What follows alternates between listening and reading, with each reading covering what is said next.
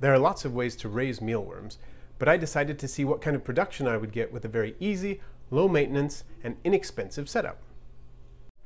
I used a container that held about 16 cups or 3.7 liters with about 1 inch of cocoa fiber substrate. I added 50 to 60 mealworms, and I fed them mostly chick starter crumble, which is grain-based and has a good amount of protein and is fortified with vitamins and minerals. The main water source was water crystals, which I buy dry and hydrate myself, which makes them very economical.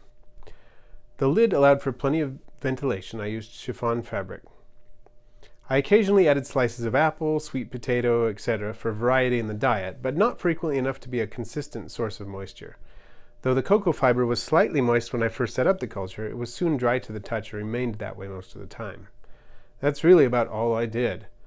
Soon, the mealworms pupated and then became beetles. I didn't sort or remove pupae or beetles.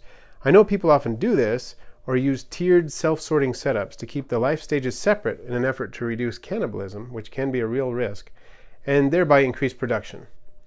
About 3.5 months after setting up the culture, I used a strainer to see how many mealworms this simple technique would produce. As you can see, there are hundreds of mealworms here, and there were more smaller larvae and undoubtedly eggs in the cocoa fiber that this strainer left behind. It looks like this method produces a good number of mealworms.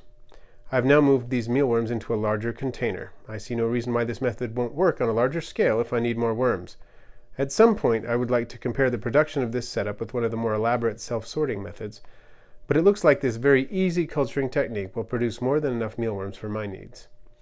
If you raised mealworms before, what is your preferred culture technique? Please let me know in the comments. Thanks for watching.